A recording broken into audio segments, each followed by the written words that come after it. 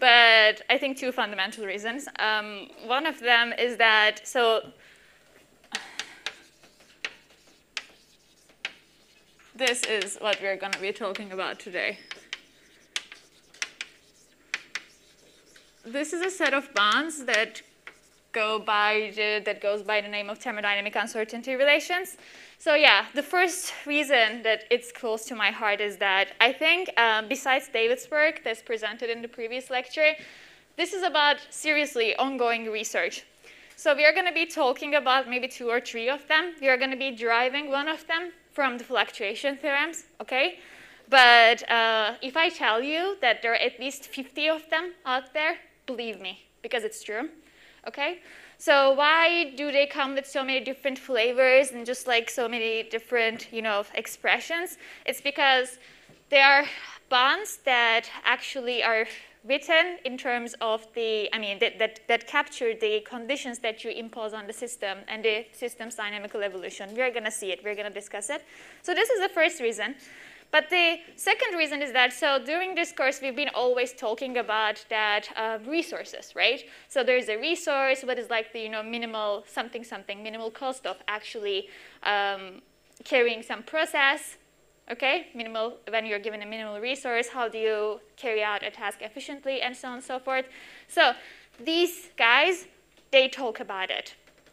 Okay, so let's go back to equilibrium statistical physics just to sort of give like a big perspective, okay? So what we had in equilibrium statistical physics was that, okay, you have this isolated system, and the sort of like the fundamental thing that you get on this is that all the microstates are equally likely.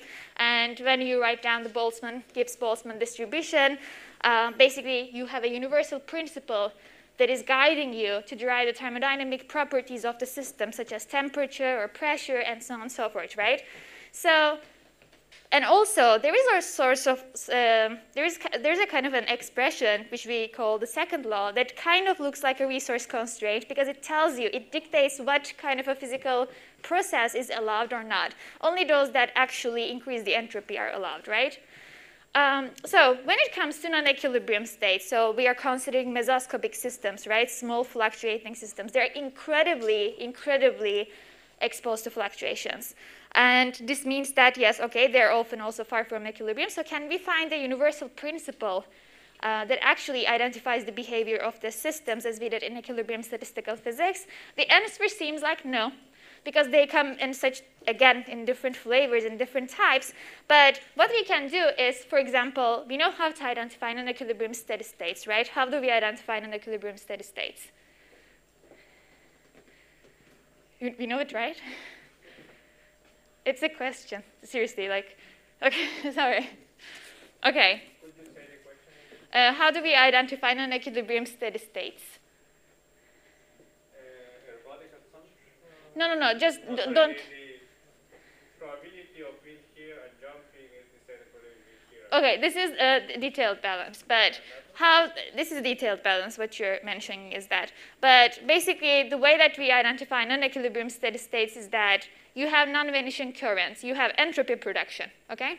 You have non-zero entropy production, you have dissipation, you have an entropy cost of actually maintaining a process, a thermodynamic process, at non-equilibrium steady state. By the way, this is like one of the take-home messages, okay? We should definitely know this with our hearts. It must be encoded there. So one of the things that we can do when we have a non-equilibrium steady state is that also, depending on these definition of like this dissipation and the non-vanishing fluxes, we know that if you have a time-independent driving protocol, and okay, I'm going to abbreviate it as MESS, okay? I don't want to keep saying non-equilibrium steady state because it's too long. I get tired. So when you have something like that and time-independent driving protocol, what you have is basically a constant average entropy production rate. And when you have something like an average entropy production rate being constant, we can write down beautiful, lovely, and really, I don't know, friendly fluctuation theorems, okay? Like, for example, like this one.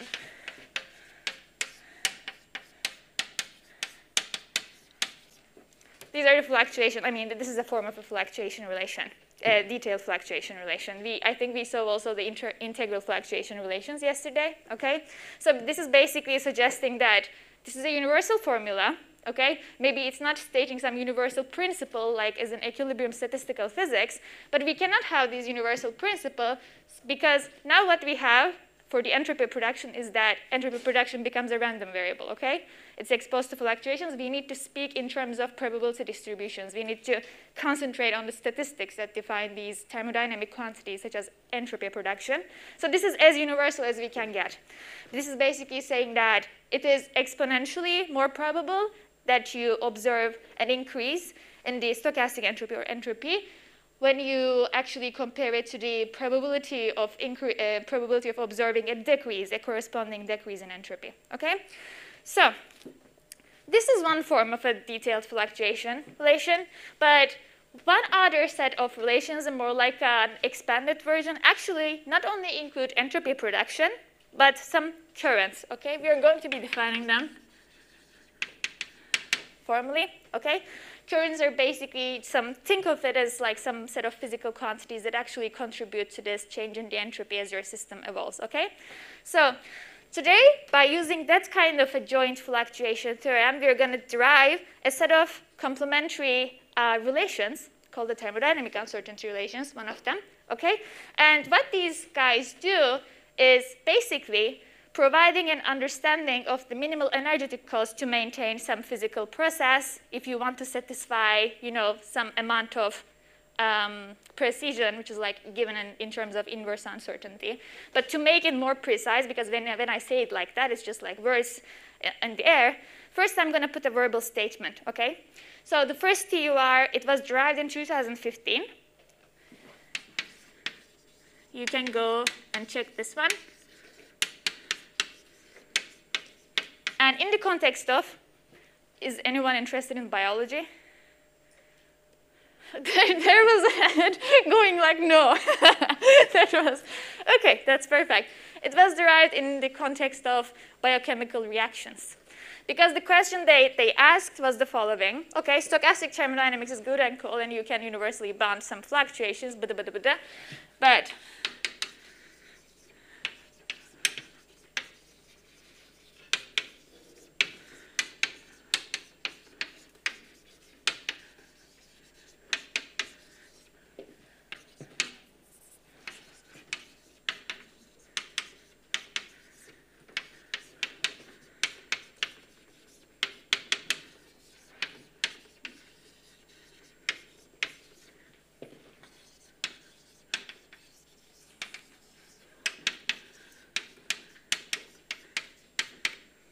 let's say, of an enzymatic reaction.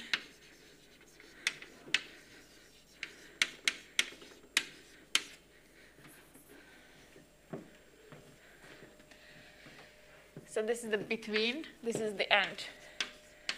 Between this guy, okay, we want to say something about the uncertainty or the precision of some physical quantity that we want to relate to the thermodynamic cost, okay?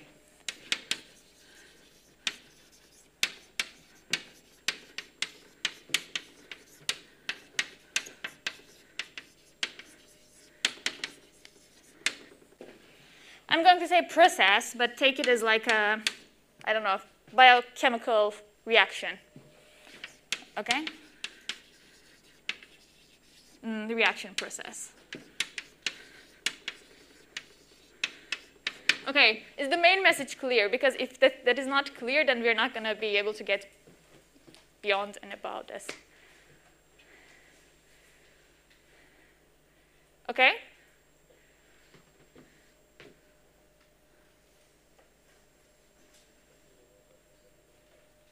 But give me feedback. If you don't give me feedback, I feel sad, like seriously sad.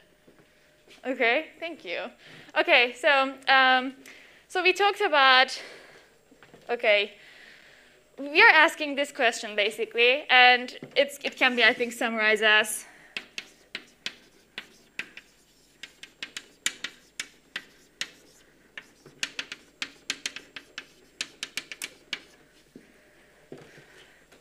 we want to do that because it's useful, because we think biological systems actually do it, and we think, to design really more efficient computers, you need to be able to do that too. Okay, you need to have as like little amount of an uncertainty as possible. Okay, so let's start with actually a minimal system.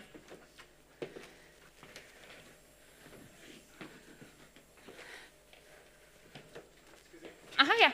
What's the first word? Bound, yes, exactly. Bound precision by dissipation. You want to provide a bound on the precision by dissipation. I mean, you can think of also as like the uncertainty bound by dissipation. Maybe actually write down the definition of statistical precision? I will come to that, but if you don't get the intuition of it, the formula won't mean anything, I think. Okay, I will come to that. I'm doing it. So let's start with a minimal model. Okay, this is the system. So non-equilibrium steady state. I'm coupling it to one heat bath. Is it enough to have non-equilibrium steady state? Or am I coupling it to multiple heat baths?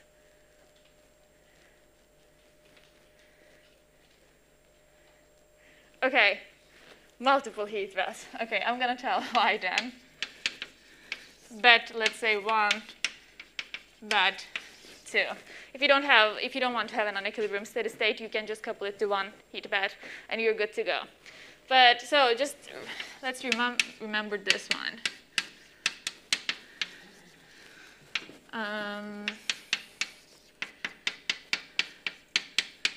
There is an implicit time dependence. Let me write it just like that.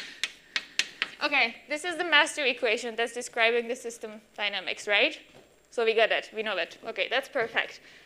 So one of the things that we want to do is also, I want to sort of emphasize it if you don't know the difference between sort of like what happens whether you couple it to like one heat bath or multiple heat baths. There is an implicit sum here. When you couple this system to multiple heat baths, this actually is this term, which is basically encoding the probability of making a transition per unit time.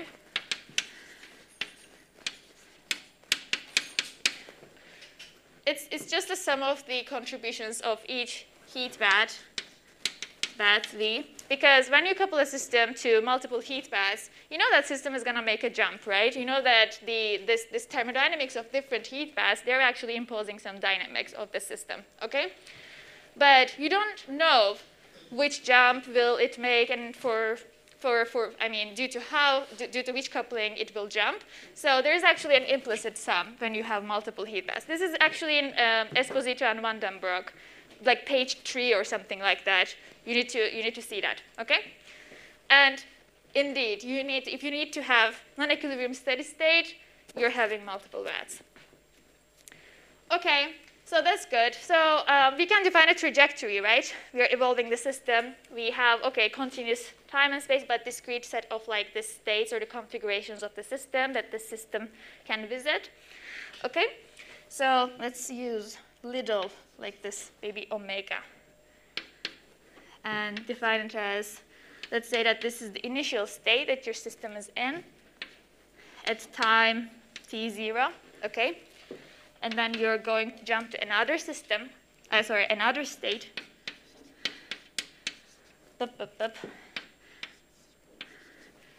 So I'm going to keep writing this up until to xn, tn, vn, where basically tn is your final time of the dynamical evolution. So system evolves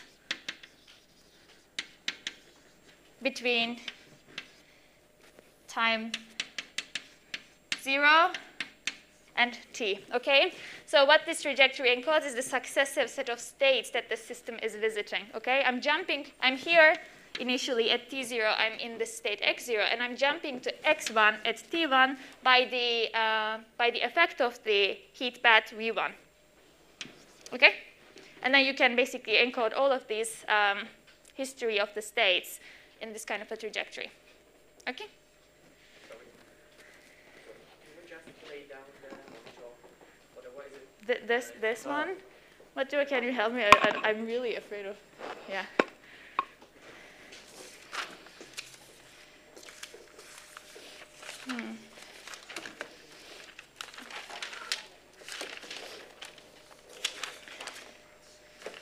Okay, now I need to make some changes because it's going slower than I thought, but okay, I can still talk about this. Okay, so but let me tell you one thing.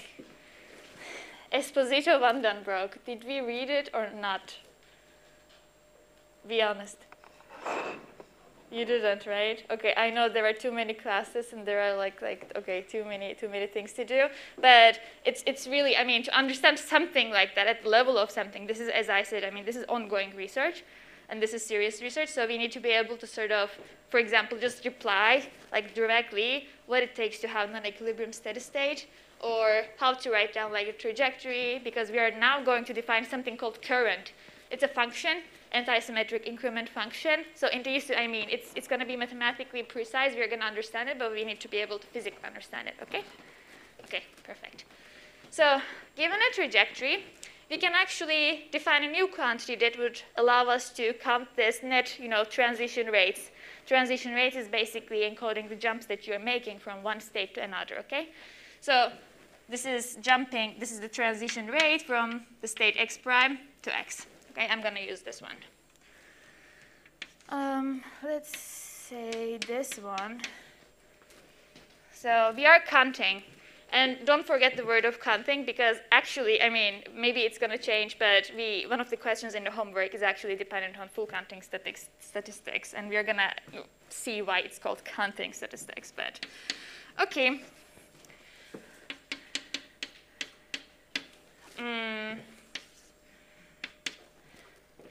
So let me actually label this by, for example, I or j. Yeah, okay, j. So j equals 0 is encoding this x0, t0, okay? J equals n is encoding this one. And our trajectory is encoded starting from j equals 1 to j equals n, okay? So I'm defining this in terms of this j's. So I'm going to write it like this one, starting from j equals 1 to n. How do you count jumps from one state to another? This is something that you can encode in terms of direct delta functions, right?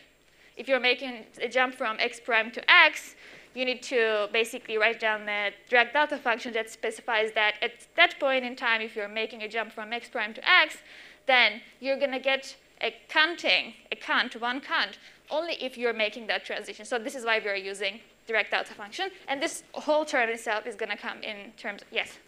Sorry, just a question of notation. That then is just the number of particles that are going from a state x prime to a state x. Exactly. By the influence of that v. Exactly. Okay. Exactly. Yes, exactly. So when I use this this script v over here, it means that, yes, exactly, it's under the influence of heat path v. Okay, you can have like, I don't know, if v1 to vn kind of like heat paths, and they're all fixed at some inverse temperature beta v. We want them to be also, another point, we want them to be at different temperatures. You're going to keep them at the non-equilibrium steady state. And the idea is that basically, I mean, everything interesting in the world happens because there is conflict. You're coupled to two heat paths. They have their own temperature. They want to dictate their own temperature. They're stretching you like that. So what are you going to do? You're going to go out of equilibrium, right? So this is like the intuitive explanation. Like this. Maybe I can put this one. J, xj. Do I need to put something different? Yeah, okay, the heat bath. Okay. This is basic. Could you explain? I don't understand the delta. Delta of what? Delta, what are the two scripts of the delta? I think it's the Kronecker delta. Kronecker delta, yeah. So the Sorry, second not delta should not be there, probably. Oh, yeah, I mean, if you look at what you wrote, probably the second delta should not be there. No, but this is, the second delta encodes the fact that you're jumping from some x prime to x. Yeah, but the way you wrote, this delta, the delta should be a comma. The second delta should be a comma. The here or No, previous one. Another delta between the first one and the one that you're. Okay, this one. Okay. This one you're talking about. Yeah, No? Yeah. I'm thinking about it. No, but it's okay. I mean, it's just a notation issue. So. Okay, let's think. Yeah. Okay. Anyways, yeah. So basically, I will argue that it's actually true, but because you need to keep. It should not be delta. I mean, it's what is saying. Do you see it? So maybe I can. So this is a delta saying that x prime j minus 1 should be equal to x, right? So this delta should not be there. I apologize. I apologize. I apologize. Sorry, I'm sorry. Okay, I was thinking that maybe you weren't like, maybe I was getting something here wrong, but I'm thinking, no, you need to keep track of this. Okay, I apologize. Yeah. Okay, I'm gonna do my best. Okay, do you see? Okay, let me erase this.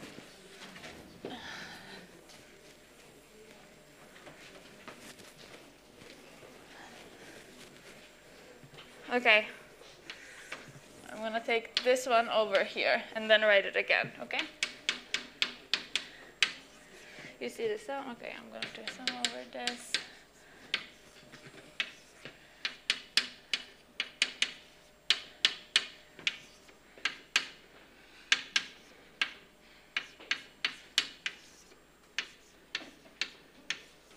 Okay? Is it okay, or should I go bigger? Okay, perfect. Okay.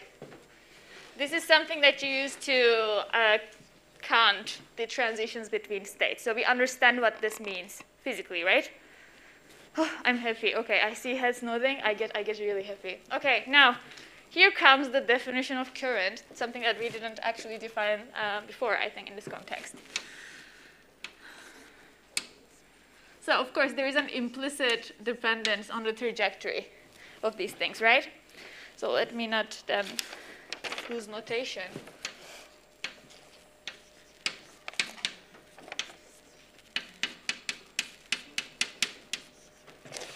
So now we are summing over V's, if you realize, okay? Because we are going to call it something, I'm going to define what it's called.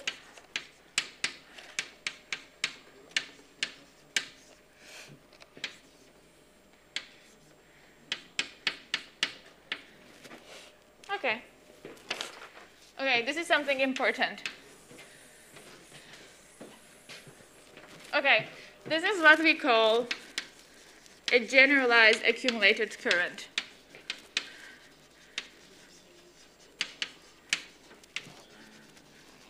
As you go through a trajectory, we have the trajectory dependence, okay? So what is this? Did we define this? We didn't define this. So this is actually the only one imposition on how you define a current function, okay? The current function is incredibly general, okay? But there's only one imposition that you need to satisfy, and it is this one, on this one. You're taking this and impose this. This is a minus, okay? So what does this mean? So this component over here, it allowed us to actually count the state. If there's a question, I can definitely take it. Question?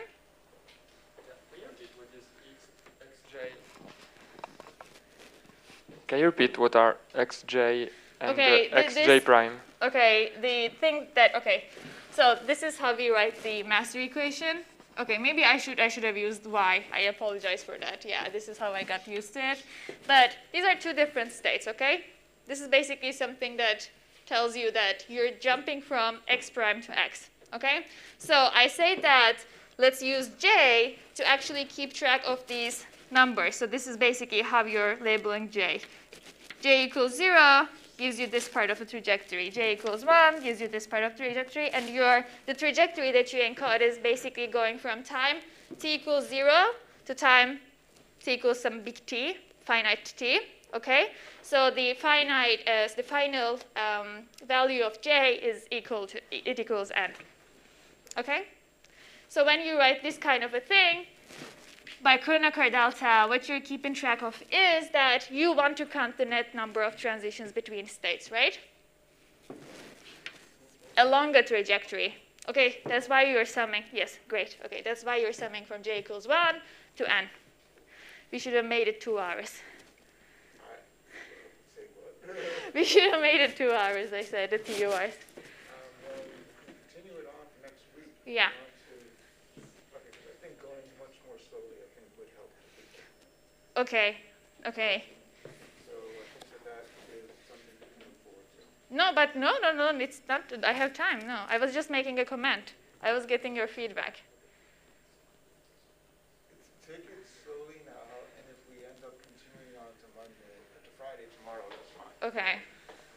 One thing to emphasize to people, a point that Gunther was making, is that the current is defined in terms of, is not the net number of state transitions. Rather, at each state transition, you have an originating state, the initial state, and a final one. We want a function of those two things, your initial state and the final state. The only restriction is that that function's got to be anti-symmetric. If I were to do the same transition the other way, then I get negative. The current, there's the way that that term is used in this literature, is the sum total of that transition, of that function, which is defined at each transition along all the transitions in a trajectory. The trajectories are themselves random variables. The number of transitions there will be, as well as the transitions themselves, are going to vary from one run of the experiment to the other. So everything that's going to be talked about here is the averages of these currents, where you're averaging this accumulated number, this accumulated sum of this function of each transition along a given trajectory. You are averaging that over all of the trajectories. So as Gildo was emphasizing, it's a very, very general beast. Current in the sense that you and I normally think of it, like a number of electrons accumulating at a one side at a plus terminal, minus the ones that left at the negative terminal. That is a current. Water flow is a current, but it's really very, very weird things can be a current. For example, it's a valid current to say the change in the opinion of the people in this room about, I don't know, whether it's dark outside or not. If you have that going, they give it a +1 if you think that it's actually now becoming dark, and a -1 if you think of it's now not becoming dark. That is a current. I think the easiest example is that you have a coin, you're flipping a coin. Every time you get heads, just add 1. Every time you get tails, just get -1. Well, it's got to be the same coin that's going along. Once it becomes a head. But you're, okay, yeah, okay. It's not ID. It's once you get a head, then you would go back the other way, and that would give you a negative. Okay, and more going thermodynamic, I think one of the things that we can do to make sense of this kind of a thing is that this is basically what we call an anti-symmetric increment, okay? It can come in different forms, and the way that it comes in different forms is how we generate different expressions for currents, okay? So for example, let's say that Ex prime is actually corresponding to the energy that you have in state X prime, and also Ex is the energy that you have in the state X.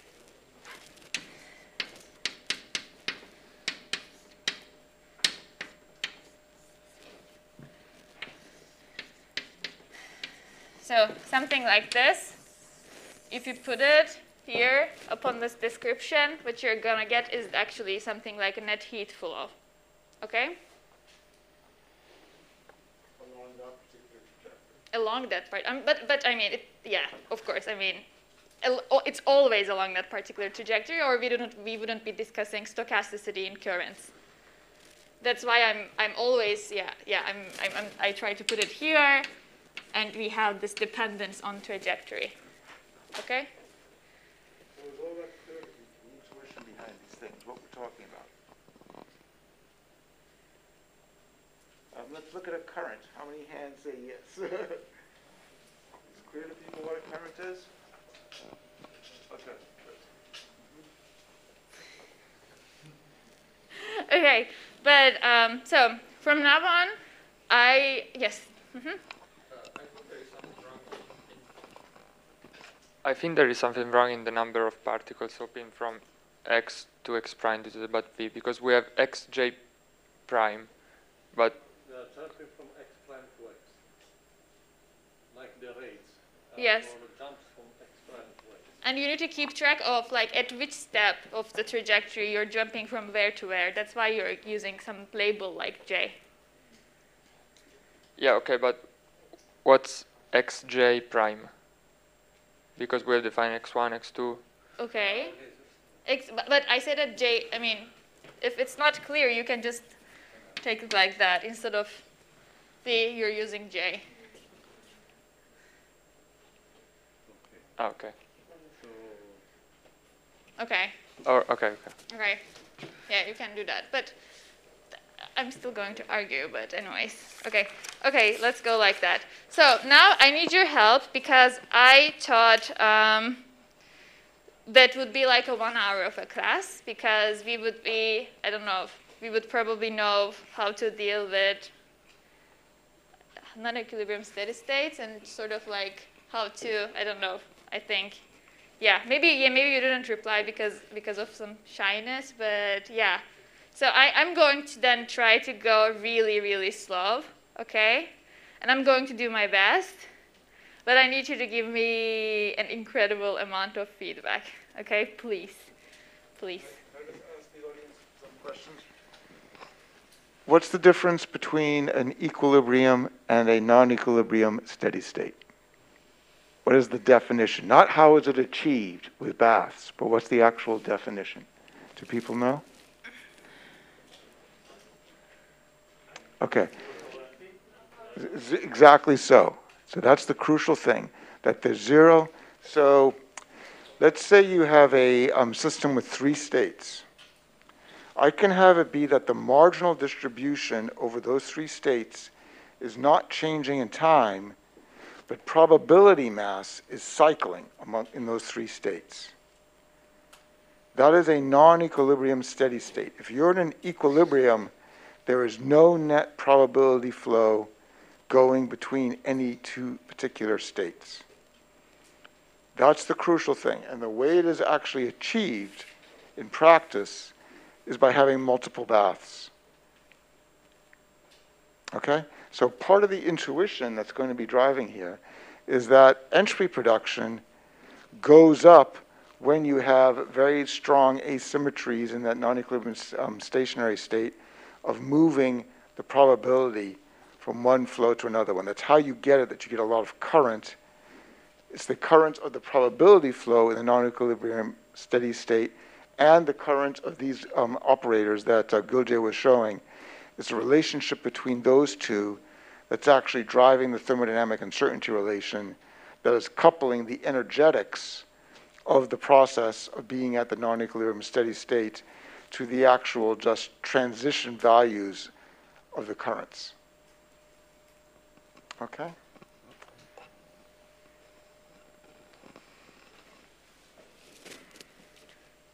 All good? Okay, now it's gonna go more smooth because there is one thing left.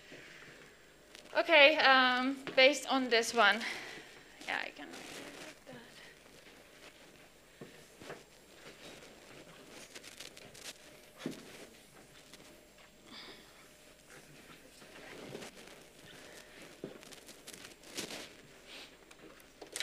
Yeah, just write this. Okay. So one thing that we can emphasize at this point is that we know how we. Okay. Do you have? If you do you have questions? Yes. For d x prime, how it is dependent on vj, like I is didn't it, understand. What is d x prime? the generalized accumulated current. Okay. It depends on Vj. Like, I mean, in the delta. Yes, it must, right? Yeah, no, because you need to know that you have a state transition, right? You are jumping from one state x prime to x, and there's a difference in energy. But let's say that you're coupled to different heat baths. If there was only one heat bath, yeah, it would be trivial. But let's say that you're coupled to different heat baths, and we labeled them to V1 to Vn, and we labeled them by Vj. And we want to know that which heat bath is actually causing this transition, right? So you need to include this kind of a term here. That information is in nu, right? That information is in nu, but also in this one. That's an example of so both the nu and the n and the nu and the v have to match up. So that j is actually it's a Vj in the sense that it's viewed as a implicit sum over j's. So that's correct. What Vj are we using? Any kind of a Vj. You don't have to think about it. You are summing all over all of these Vj's when you're actually defining your current. This is how we define a generalized accumulated current. Okay? You're summing up all the contributions. Okay, so wait. The symbol j is overloaded. Some places it means a current, some places it's in the It's a baby j, and this is a. Yeah, but I think that's part of it. I thought they were the same j's. Okay, I. Okay, let's go with I. But I mean, from this point on, you're not even going to actually label these kind of things. Let's just keep it like that. This is a baby j, and yeah, this is a big j. I thought this was actually obvious, but okay. Okay, yeah. Sorry about that. So I will be careful with the labels. Okay. So what you want to do when you're computing the current, the total current, is that you have heat vat 1 and then heat vat 2. System is making a jump from one state to another. You want to keep track of like this jump, okay, this jump is happening, but due to which coupling, okay? And when you're computing the current over a trajectory, you need to keep track of, or account for all the jumps that are occurring due to any of the heat bath couplings. That's why you have to sum over V's, and once you sum over V's, you're basically getting this, all of these contributions, this current, mini baby. You can think of like this baby currents from one heat bath and then the other heat bath, but once you write down the complete generalized accumulated current function, what you want to have is that all of these contributions, the sum of these contributions, okay?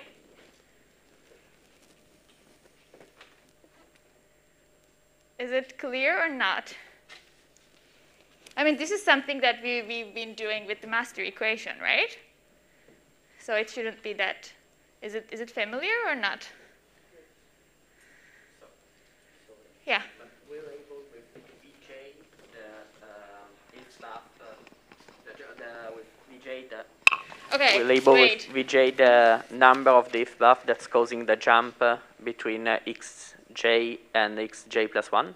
Yes. So that's what Absolutely. we're labeling with Vj. I actually okay. said this sentence. Yeah. I remember it when I defined the trajectory. Yeah. Okay. Yeah. Okay. Yeah. But thanks for reminding Okay. that. I think it makes things clear. I just wanted to be sure. Exactly. No, but that's great. And it is, I mean, we know this is the case. If you're making a transition because it's, like this j equals t equals, let's say, I don't know, 3, then basically you need to account for the contribution of the batch that makes you jump at t equals 3. Okay? And this is just an abbreviation for that. Okay? Okay. So after that, one thing that we can do is, okay, we talked about thermodynamic uncertainty relations, we talked about fluctuation theorems, and we know how to write down fluctuation theorems, right? You're basically using the probability distributions of like, you run the movie forward and you're generating like this, you have this increase in the entropy, okay, the entropy change, and then you run the movie backward and you're having a decrease in entropy, but we all care about the entropy production as a random variable itself, and just the probability distribution that is characterizing entropy production, right? But in a thermodynamic uncertainty relations, there are two components. When I actually started this lecture, I tried to emphasize it. There are some, for example, joint fluctuation theorems that not only say some things about the statistics underlying the entropy production behavior, this entropic behavior of the system, but also currents that contribute to this change in the entropy as you evolve through a trajectory. Okay? So thermodynamic uncertainty relations include these two terms.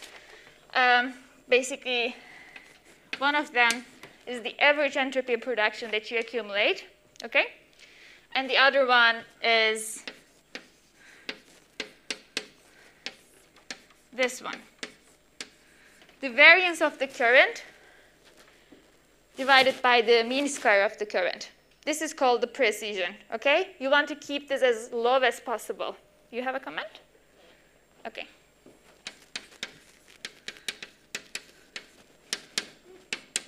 Okay, so I'm gonna put like the prototypical bounds here, but I mean, you can also write this as, okay, again, emphasizing your system is evolving starting from 0 to finite t, okay?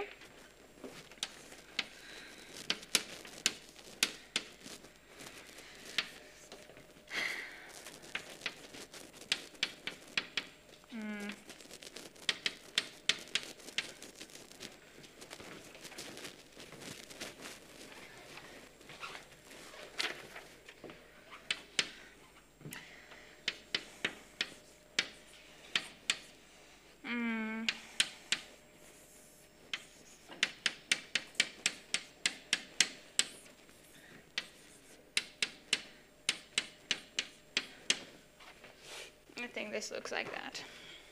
Did I forget something? No. Okay.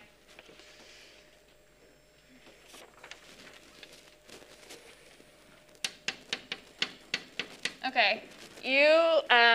Okay, not for today, but for the exam. Okay, I'm talking for the exam right now.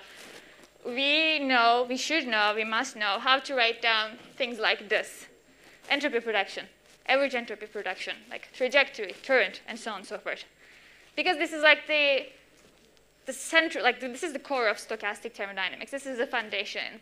Even if you don't do stochastic thermodynamics, even if you hate stochastic thermodynamics, I think it just gives you an idea about how to model things, right?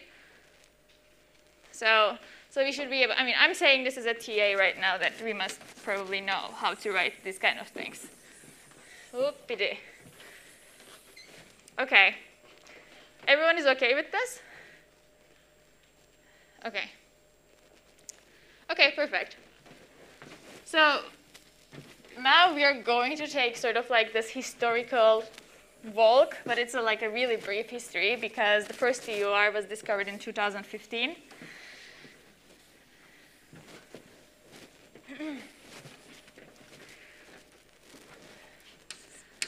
This is something that you can find in, I guess, right now there's a textbook on Introduction to Stochastic Thermodynamics by Luca Pellicci, I guess. And these are things that you can find in textbooks. These are things that you can find in articles. But I'm going to provide them just to give an idea. Mean square. So they come in this form. This is the most general form. This is the first one that people derived, again, in the realm of biochemical reactions, okay? This is the precision term, okay? This is the average entropy production that you incur as you evolve the system in a time interval from 0 to t, okay? And what does this say is, okay, Do you have an intuition, combining with the first verbal statements that I had in the lecture, do you have an intuition about what this says?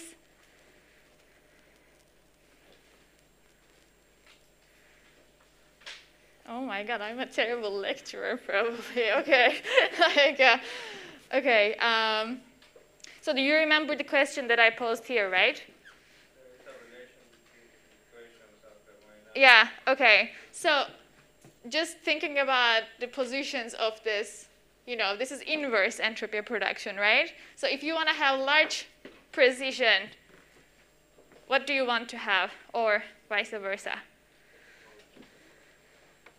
Yes, exactly. There's a trade-off between precision and dissipation, right? You're paying with dissipation if you want to have precision. This is what, okay, if someone just asks you in 20 years, even if you don't remember anything from, I don't know, these moments of your lives, you can think about it as like this, okay, what is a thermodynamic uncertainty relation?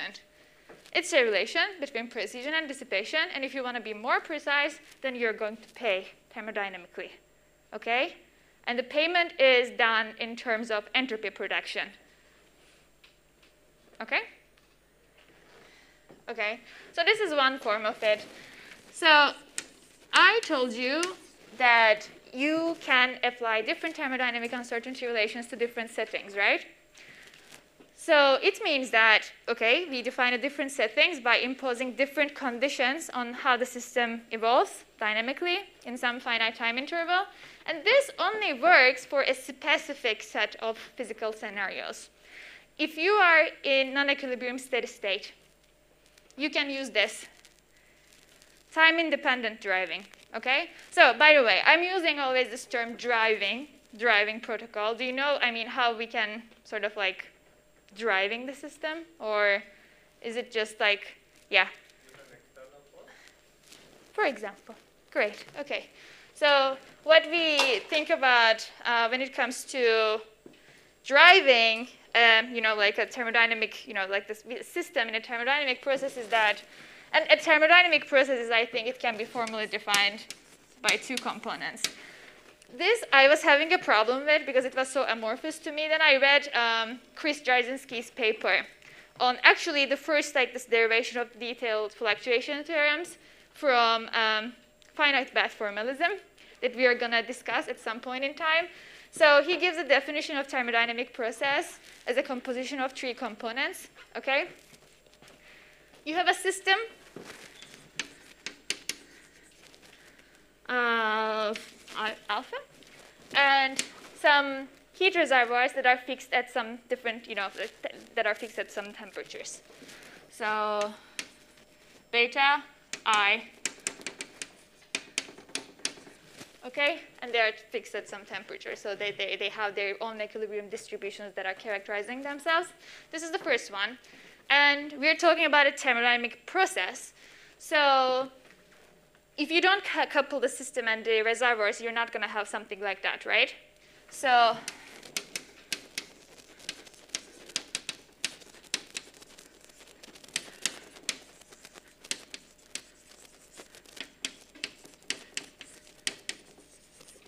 establishing and breaking coupling with the thermal reservoirs. This is one part of a thermodynamic process. And the other one is, this is mostly how it's symbolized, a lambda. It's a control parameter, okay? And it is basically, yeah, external force, external field. Apply a magnetic field. This is what we call a driving protocol. This set of functions of t, little t, time. Okay? This is a, yeah. But yeah, sometimes, I don't know, some sources say that these two of them is also a driving protocol. So when I say we're driving the system, we need to think about two things. Establishing breaking contact with thermal reservoirs and just using an external work parameter. This third element here, basically, yeah, it basically corresponds to what you said. You have an external agent that is manipulating the system from outside, okay? So I talked about this because, yeah, we keep saying that, oh, at non-equilibrium steady state, there's like this time-independent driving. But what if you actually want to do something different? Okay? Consider some different types of driving, such as like periodic driving with some different conditions. One of the TURs that work for the scenarios, because this is incredibly strict. You can't believe how strict this is. Yeah, non-equilibrium steady state is cool, but it's comprising a really baby subset of scenarios, okay? Are we out of time? No, I just wanted to make sure that something was clear to me. The lambda of t, where does that appear in the equations, for example, on the left that's behind Gülder right now? It's an argument of the W. Mm-hmm. So when people talk about doing work on the system, the way that that manifests itself in the stochastic thermodynamics formulation here is by changes of W. And so lambda of t is just a way of encapsulating that. So it's actually W of lambda of t. Okay? Okay. So, yeah, something different that you can have if you sort of like make this condition a bit more flexible, but not too much flexible, is something like this. It's a weaker bond, but you're actually making this condition flexible. What you want to do is to sort of like see what kind of physical scenarios you're allowed to apply these TURs for, okay? This is called, I don't know, like this is the original TUR, NESS TUR. This is called something that I plan to drive, but probably not today, because we are going to be using joint fluctuation theorems and so on and so forth, joint fluctuation theorems of entropy production and current. So it's a fluctuation theorem of two random variables, okay? The fluctuation theorems that we saw yesterday, they only comprise one random variable, which is entropy production. Now we want to also account for some other random variable or variables. We're going to start with two, like entropy production and one current, that contributes to this entropy production. When I say contributes, just think about the definition of the current and the definition of non-equilibrium steady states. So here's the thing. NESS identified by non-zero, let's say. Zero current or non-vanishing currents is, I think it's better.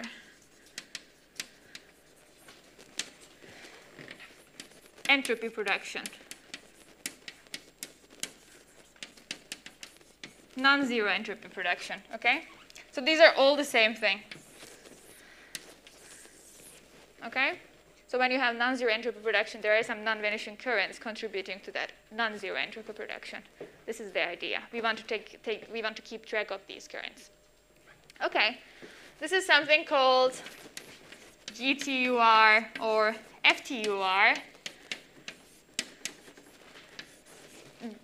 I mean, it first went with the name of like generalized thermodynamic uncertainty relations, but then I think it's now called fluctuation theorem, like thermodynamic uncertainty relations, because it is basically using in its derivation this joint fluctuation theorem of currents and entropy production.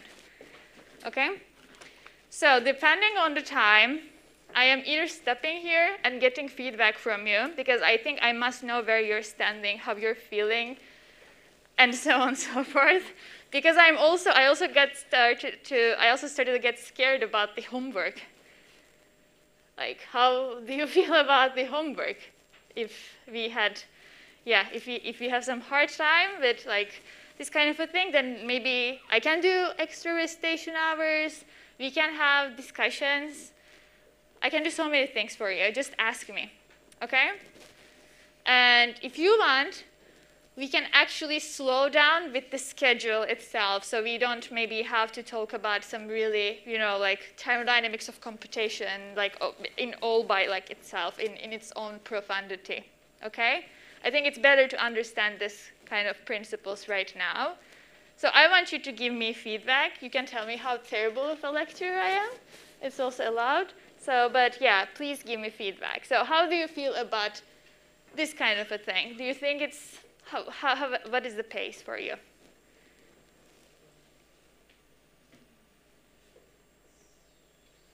Yes. I think the notation is confusing because we saw like master equations, but with more applied examples on ion channels or other things, and not like in the general form. So that's what part of what confuses me. Okay, because you had a course on stochastic thermodynamics, but from, I don't know, like this, yeah, again, ion on a bead and so on and so forth, like more like the continuous, like like an Udo-Seifert approach, I guess, yeah. But you, I think the notation part is like the most difficult because I have to relate it to like what we saw like okay, that's good. Okay, how can I make it easier for you? Do you want to give me your previous lecture notes so that I will fix the notation for the upcoming lectures?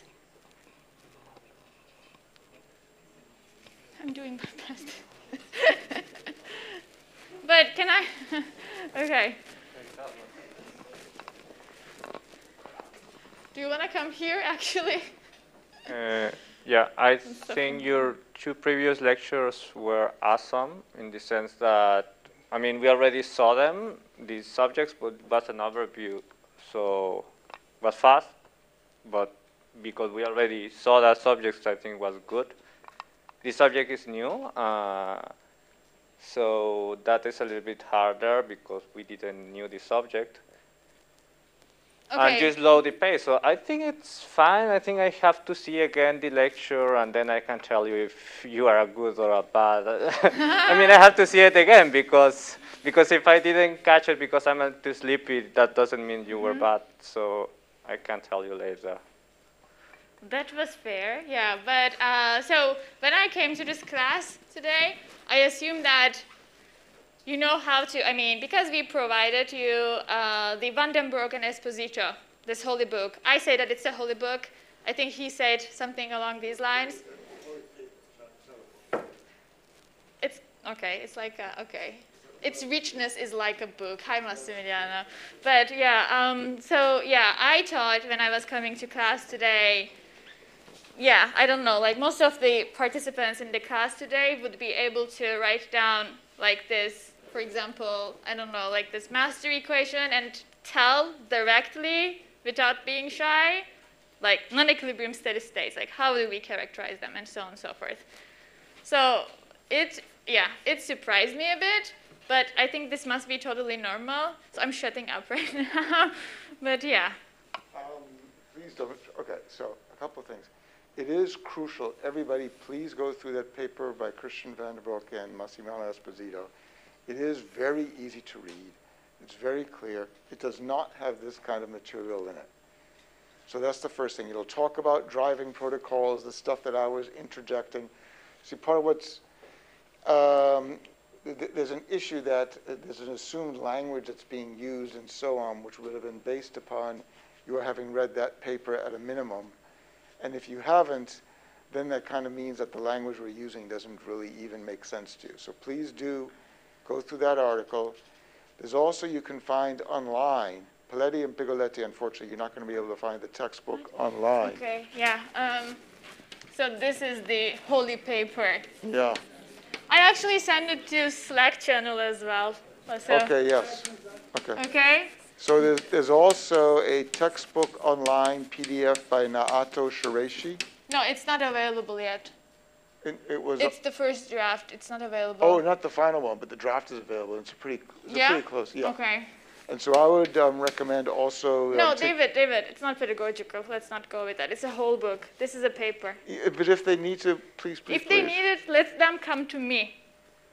I will do my best. I will get that. I'll get that. So if you also have questions about things that are not in that paper, take a look in the PDF as well. Now, something else I also want to emphasize. You have a resource. Gülce is one of the world's experts in thermodynamic uncertainty relations. She's done some very important, good work in it. Very, very brilliant stuff. So exploit her, use her. Take advantage of what she knows about these topics. It really is some very profound things, but it will be most effective if you first, at a minimum, have read Van der Broek and Esposito, that paper. Okay? So I think, anyway,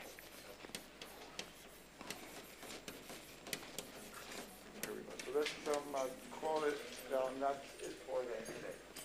Thanks, everybody. Thanks, thanks, Gulger. So, thank you very much. Yeah, so we have a question. Question and how is current concerned in this process? I mean, I don't think Current, what does it mean? It's not concerned, no. No, it's not, of course. Yeah. So I'll just tell him. No, I mean, it's not concerned. no, so you're right.